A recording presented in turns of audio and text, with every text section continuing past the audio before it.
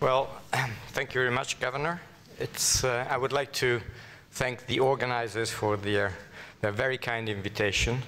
It's a pleasure to be back at this conference, this very prestigious conference after so many years. And of course, it's a particular pleasure to speak after Lars, with whom we have been exchanging views, let's say, since the mid-2000s at least. So last time I was here, that was in 2008, I explored the causes and consequences of financial instability, as well as the implications of its fuzzy measurement for policy.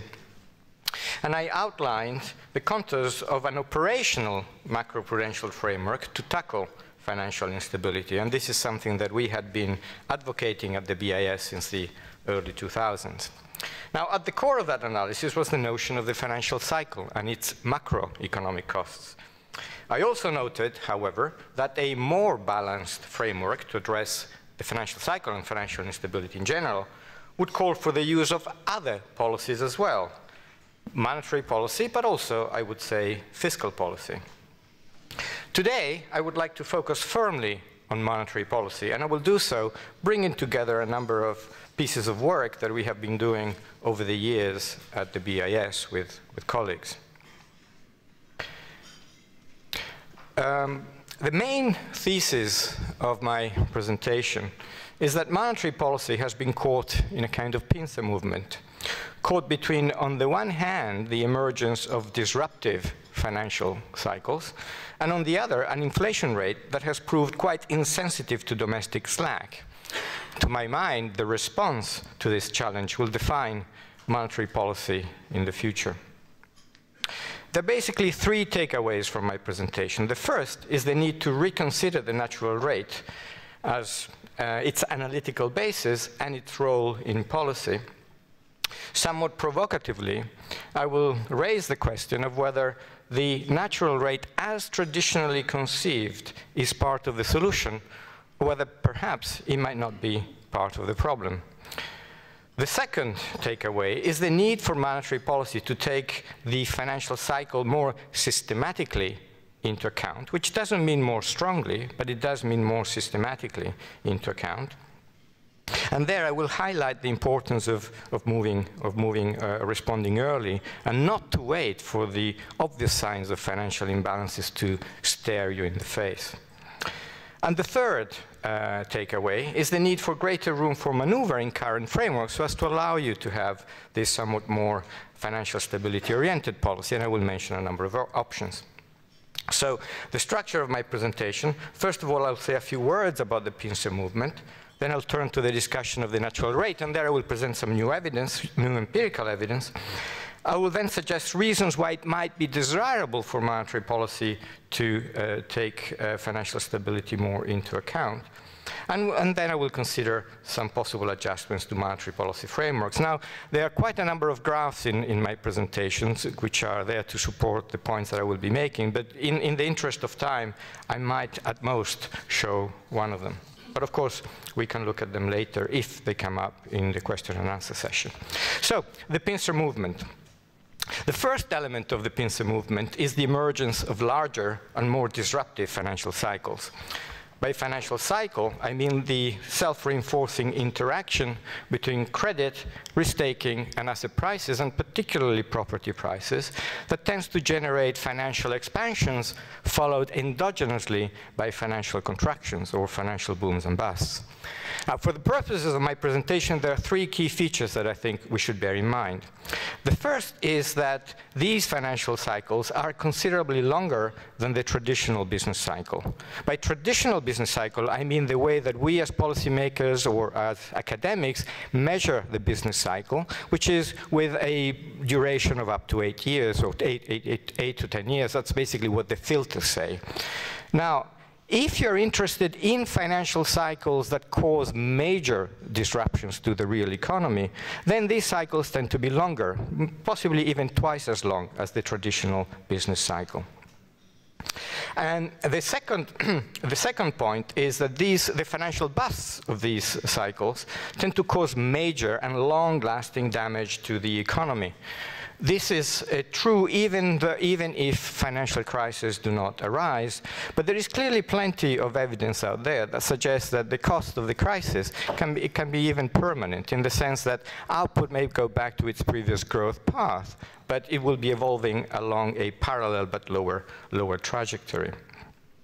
Moreover, in some empirical work that we have done recently, we have found that one of the key mechanisms through which the financial cycle causes damage to the real economy, particularly in the form of long-lasting reductions in productivity growth, occurs through the misallocation of resources that takes place during the boom, resources that are shifted towards sectors with lower productivity growth, such as construction or possibly even the financial sector. And then somehow, when these resources have to be sort of taken back towards a more a normal trajectory during the bust, there are frictions that possibly create this long-lasting scarring effects.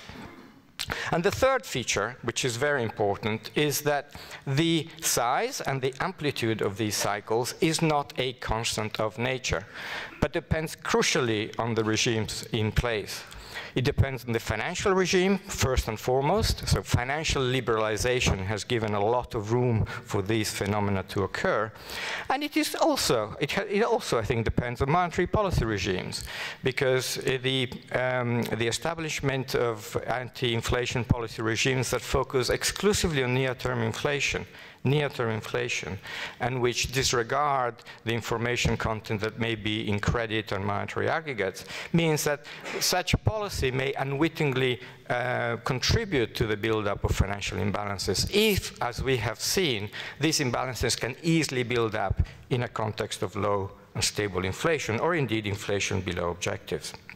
Which brings me to the second point of the Pincer element of the Pincer movement, which is an inflation rate which has proved to be quite insensitive to domestic economic slack. Now, this is not a new phenomenon. It's been there for at least a couple of decades, and it's evident in the muted and seemingly declining response of wages and prices to economic slack. Now, a popular explanation for this, particularly before the crisis, was that it had to do with central bank credibility, which was effectively making sure that the shocks that occurred were not translated into high wages and prices, because agents would expect the central bank to react. But another possible explanation, complementary explanation, which I find quite attractive, is that persistent positive supply side factors have been at work. And an obvious one is globalization. By globalization, I mean the entry of the former Soviet bloc countries, of China, and also of some emerging market economies such as India into the world trading system, and the concomitant increase of global value chains. The entry of these countries amounted to an increase of 1.6 billion people to the effective labor force, which one should have expected to reduce the pricing and wage and pricing power of both labor and businesses, and at the same time making domestic price pressures more responsive to global conditions. I mean, more specifically, one can think of globalization as having had two types of effect. One is at the cyclical frequency, which is therefore reducing the relevance of domestic slack and increasing the relevance of global slack. And the other, probably even more important one, is at the lower frequencies, putting persistent downward pressure on inflation, as a series of positive supply side shocks, persistent shocks, would do. Now, looking back, I think that globalization has been the big shock of the last 20 years, but looking forward, I think that technology could actually have a similar effect through very much similar channels. So this Pincer movement has raised challenges for monetary policy. Globalization may have added fuel to the financial cycle by putting downward pressure on inflation while raising expectations about potential growth, something which was pretty clear before the financial crisis. And indeed, it has not been uncommon for countries to experience persistent inflation below target, sometimes outright deflation, alongside good growth and financial booms. This was true pre-crisis, but it has been especially common post-crisis. if you look around the world, now examples abound, not so much here in Latin America, but if you look at countries in the Asia-Pacific region, if you look at some countries in Europe, like such as, for instance, Switzerland and the Nordic countries, and if you want to pick up another example, if you look at Israel.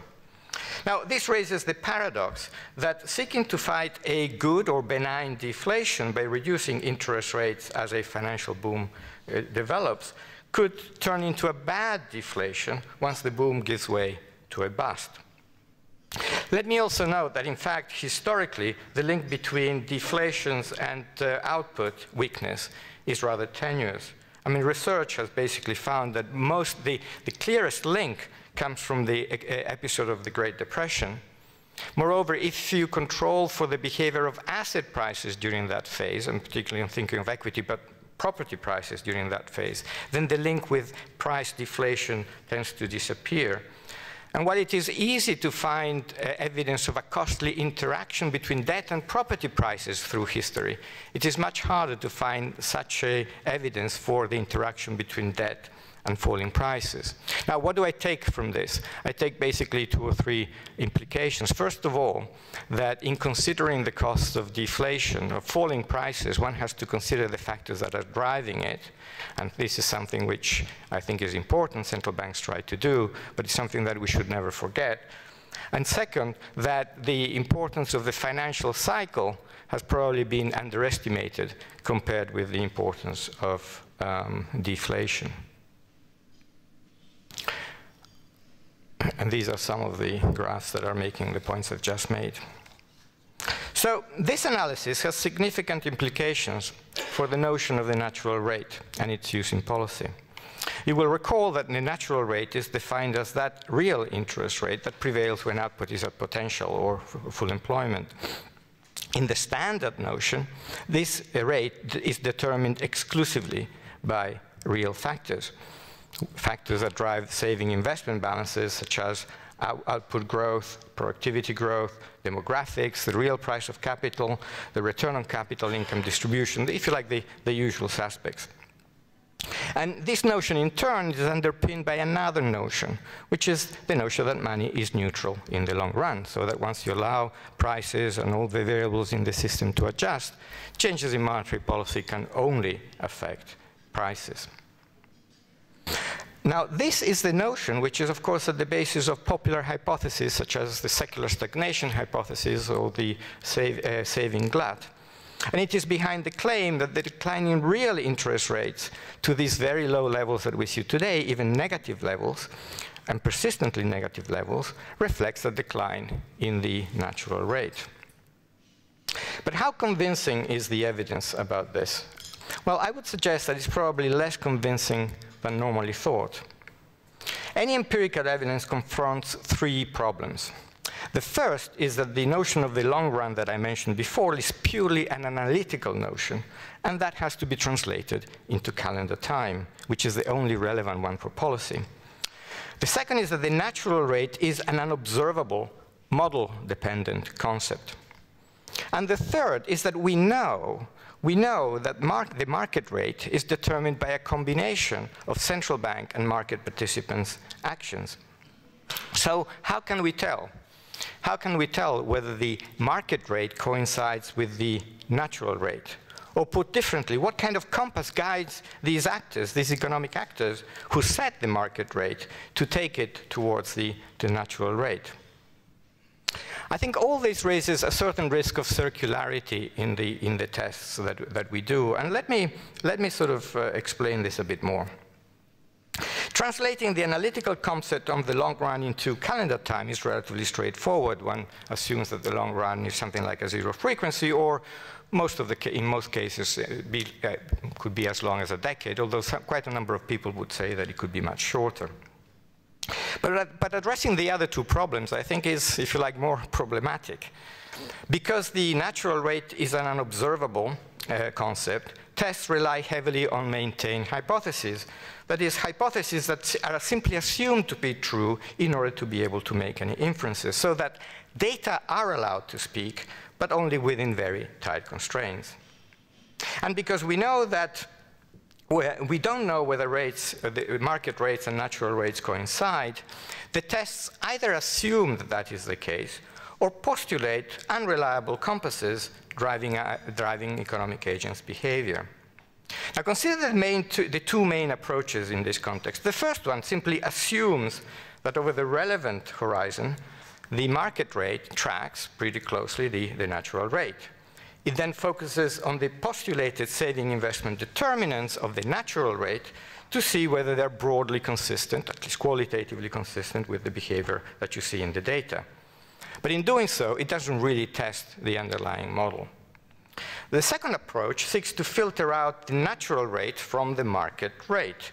I think you're quite familiar, for instance, with the Laubach-Williams seminal work here.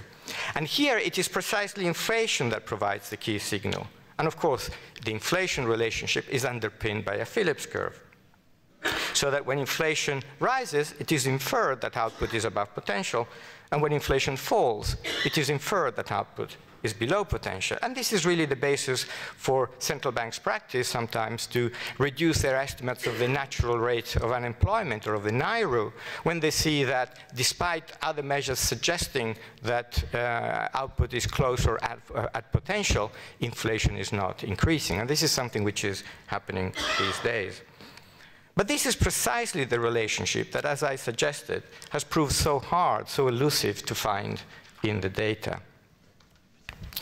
Now, how can one break out of this circularity? Well, I think that an obvious way of trying to do that is to allow the data to speak a bit more, so to give a key role to the observable variables in the tests. And this is what we have just done in a piece of work which is circulating within the central banking community and academic community for comments before we put it out as a working paper. What we do there is we go back to the 1870s, we look at 19 countries, and we look at the link between long but also short rates, and in particular filtered natural rates a la Laubach-Williams, and the link between these variables and the usual suspects that I mentioned earlier. And we compare that with the role of monetary policy. Going back in time is essential because any relationship that one might observe in the period which is typically used to understand what's going on with real interest rates, which is going back to the early 80s or early 90s, any relationship that one could see there could be simply coincidental. So we come up with two key findings. The first is that the usual suspects work reasonably well in the standard sample, in the standard recent sample, but they do not work well if you go beyond that. There is no consistent pattern that emerges. The signs are a little bit all over the place, the size of the coefficients also, which I think is a telltale sign that the relationships that we may be seeing could be spurious. And the second is that, by contrast, there is evidence that monetary policy regimes matter. They matter for the average level of the interest rates and for the trend of the real interest rates over specific periods. Now, let me just mention a couple of examples of the possible relevance of monetary policy regimes in affecting interest rates even over long horizons. Now, this may not be neutrality in the long run, it may still be neutral in the long run, but I'm really talking about horizons that are relevant for monetary policy. And the first is the classical gold standard. At the time, and this actually came up on the first day. At the time, central banks did not respond systematically to output and inflation as they do today. They simply tended to keep nominal rates reasonably constant unless the convertibility constraint into gold came under threat, at which point they would raise them, particularly in the core country, which was the UK. So that gold acted as an anchor for prices, but only over very long horizons. And yet inflation, despite the fact that interest rates nominal rates were very much constant, or pretty much constant, inflation did not get out of control. Prices either fell gradually or they rose gradually over time. Of course, there was quite a bit of short-term volatility, and this was simply because of the composition of the index. Now, as a result, both nominal and real interest rates were remarkably stable and tended to coincide. Now, the standard approach would infer that the market rate was very close to the natural rate. And yet the usual suspects, those real variables, the underlying determinants of saving and investment, tended to be just as variable over that sample as they are today. Another possible interpretation is that monetary policy had persistent impact on real interest rates without having a very tight near-term impact on inflation. The other example comes from a reinterpretation of what may have been occurring over the recent sample, going back to the early 80s. The first point to note is that the beginning of the sample, the early 80s, is rather unusual. Interest rates were extraordinarily high by historical standards then, because one central bank in particular, the Fed, was trying to bring inflation down. This was the Volcker shock. So that the starting point is rather unrepresentative and already embeds an important role for monetary policy. The second possible factor is that the asymmetric responses to successive financial and business cycles, so that you do not lean against the buildup of imbalances, but you actually reduce policy in a very aggressive and above all persistent form following the bust, could have tended to reduce real interest rates over time. And another possible explanation may have to do with possible difficulties in pushing inflation up, particularly post-crisis, as the globalization tailwinds pre-crisis became headwinds, unwelcome headwinds, once the real problem was trying to get inflation back towards target. In a context in which it may be difficult to induce the second round effects, monetary policy would tend to have a transitory impact on inflation, but not a permanent one, so that you would need further reductions in nominal rates in order to try and hit your target. But in the process, of course, real rates would decline. It's as if monetary policy was not able to get sufficient traction. These are some of the graphs on real interest rates. So, why, if this analysis is correct, why would it make sense, or there may be grounds for monetary policy to respond to the financial cycle more systematically? Let me mention 4 reasons. The first is the weaker link between monetary policy and inflation. That weaker link increases any collateral damage of very low and persistently low interest rates on the economy. And there are a number of mechanisms here, but let me just mention one that I think has not received the attention that it deserves, which is what I call the risk of a debt trap. And that is that asymmetric policy responses over successive financial and associated business cycles, coupled with the long-lasting damage that financial cycles generate for the real economy, could, on the one hand, lead to a downward bias in real interest rates, a decline in real interest rates, and an upward bias in aggregate debt levels, private and public debt, as well as a loss of ammunition over time, which on the one hand would make it very hard for central banks to fight even a garden variety recession, and on the other hand would make it even hard for them to raise interest rates without causing the damage that they were trying to avoid, simply because over the interval, the debt has been accumulating in the economy. And let me just show you a simple, only one graph, which shows how since the early or mid-80s, we have seen a decline in real interest rates over time, and at the same time, an increase in the global debt to GDP ratio in the world. Now, I think to my mind, this points to a form of time inconsistency, which is probably more insidious than the one that we're used to in the context of inflation. And here, the role of the debt service ratio is quite important, and I will come back to that. The second reason is that macroprudential measures are unlikely to be able to address the financial cycle on their own. Even in emerging market economies where macroprudential measures have been used aggressively, we still see the sign of the buildup of the financial imbalances, strong credit growth, strong property price increases, which are qualitatively similar to those that we saw pre-crisis in the economies that later on had trouble.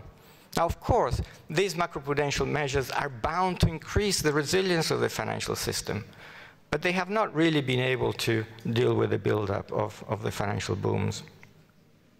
The second reason is that there is little that macroprudential measures can do to deal with the debt trap in those economies that have already faced the boom, are now in the bust, and basically are trying to get out of that. Because in that context, it is basically, you may have deleveraging in the private sector, which you need in order to be able to resume growth, but at the same time, you're going to have re-leveraging in the public sector. Financial crisis and financial bust tend to cause havoc with the fiscal accounts.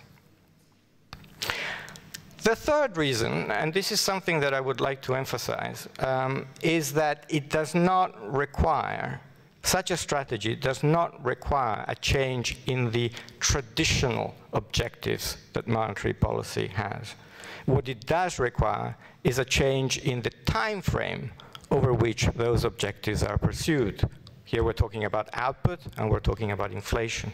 I told you before the risk of a good financial, of low inflation, benign disinflation turning into bad disinflation when the boom turns to a bust. But what happens is that any tensions that tend to arise between price stability and financial stability, quote unquote, in the short run, they tend to disappear, vanish, as the horizon lengthens, for the reasons that I mentioned earlier. And this is a point that maybe we could discuss further later on. And the final reason I would say is that this kind of policy can be done successfully.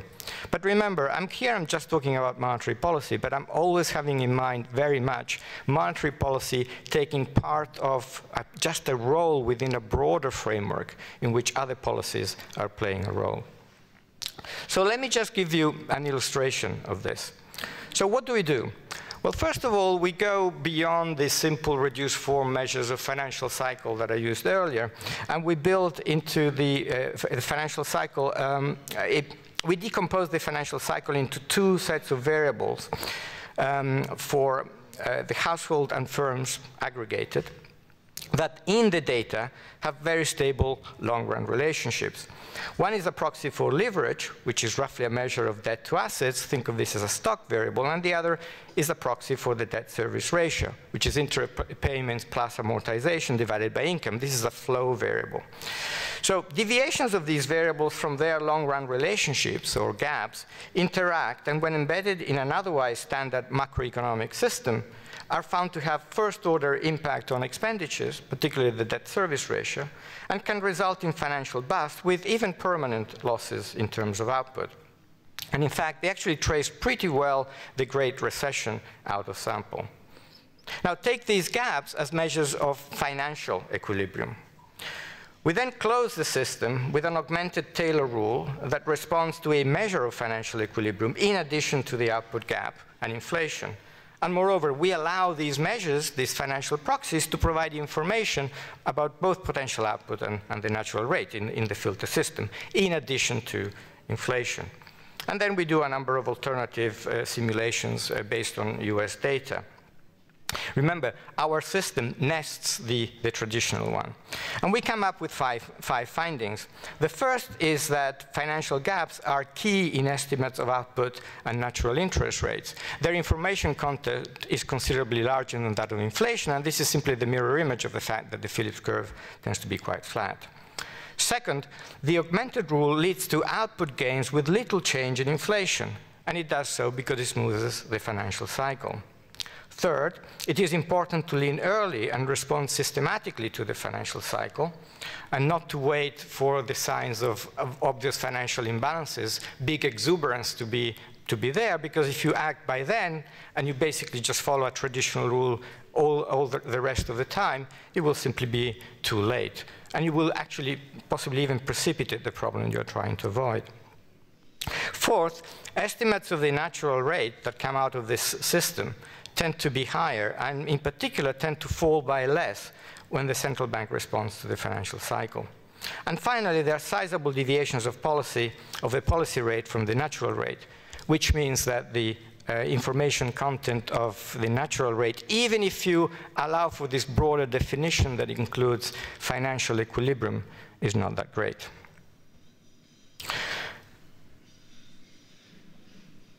Now, if one accepts this analysis and decides to implement a more financial stability-oriented or financial stability-friendly, if you like, monetary policy, the key adjustment that would be necessary in current monetary policy frameworks is to ensure that they provide sufficient room for maneuver for policy to respond in a more systematic, although not necessarily very violent or strong way. And here, there are a number of considerations.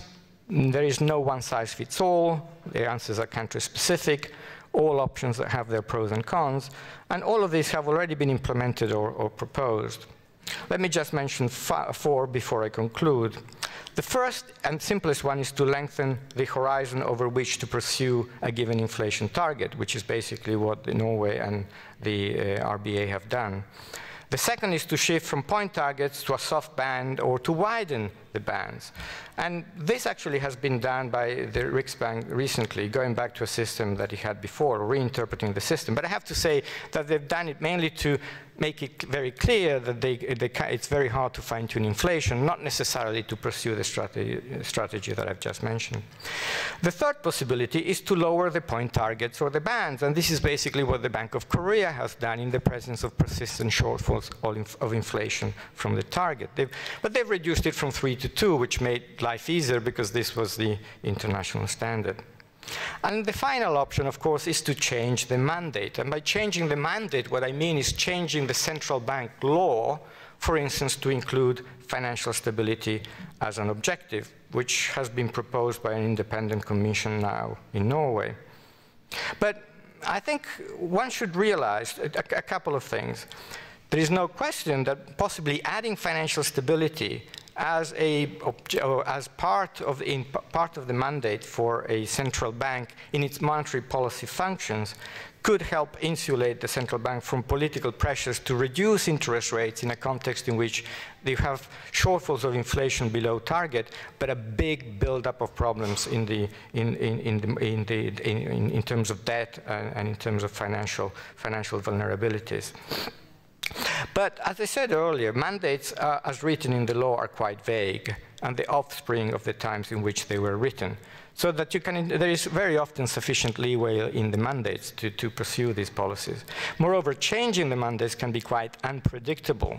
You know what you may be asking for, but you don't know what's going to come out of the parliamentary process.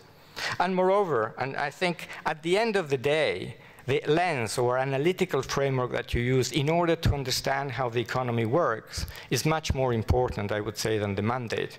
Imagine a situation in which they give you a financial stability mandate, but then what happens is that the inflation is shooting up, the financial system is weak, and then the central bank comes under pressure to reduce interest rates in order to deal with the financial sector problems. Well, that is not the answer.